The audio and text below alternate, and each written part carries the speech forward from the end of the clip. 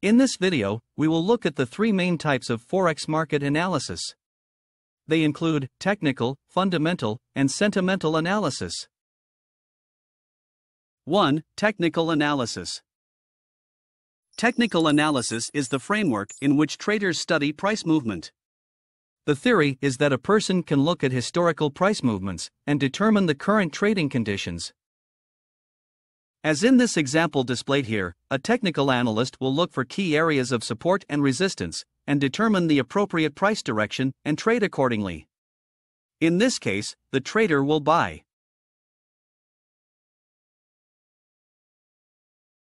The main evidence for using technical analysis is that, theoretically, all current market information is reflected in the price. Technical traders generally ascribe to the belief that it is all in the charts. This simply means that all known fundamental information is priced into the current market price. Technical analysts look for similar patterns that have formed in the past and will form trade ideas, believing that price could possibly act the same way that it did before.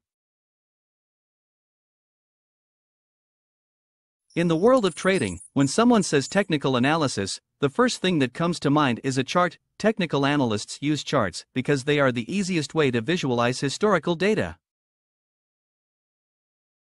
You can look at past data to help you spot trends and patterns, which could help you find some great trading opportunities. What's more is that with all the traders who rely on technical analysis out there, these price patterns and indicator signals tend to become self-fulfilling. Just because Michelangelo, Donatello, Leonardo, and Raphael are looking at the same exact chart or indicators does not mean that they will come up with the same idea of where price may be headed.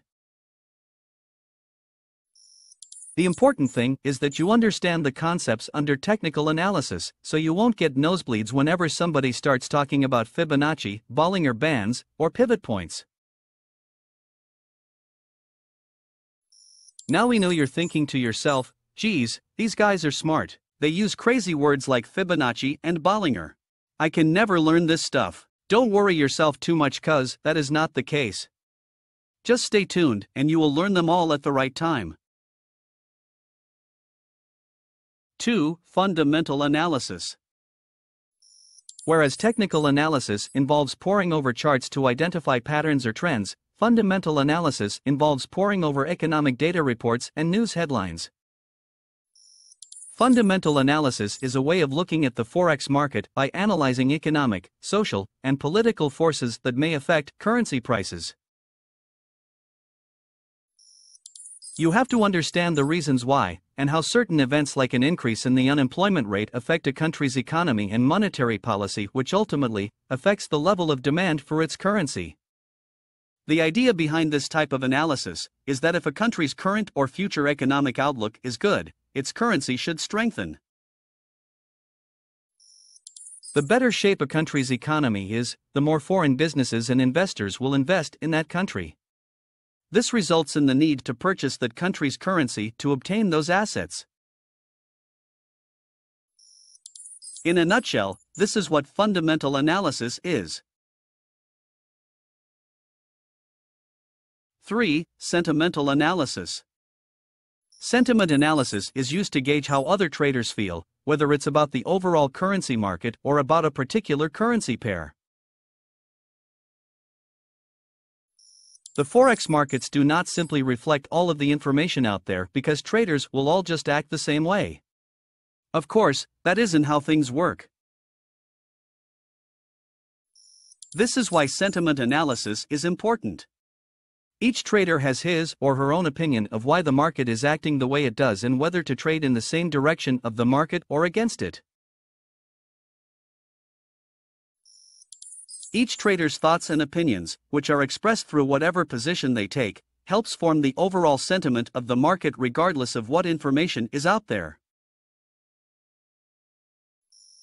The problem is that as retail traders, no matter how strongly you feel about a certain trade, you can't move the Forex markets in your favor.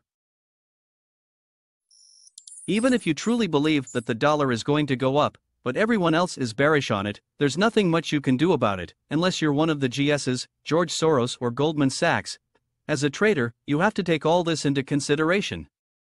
You need to perform sentiment analysis.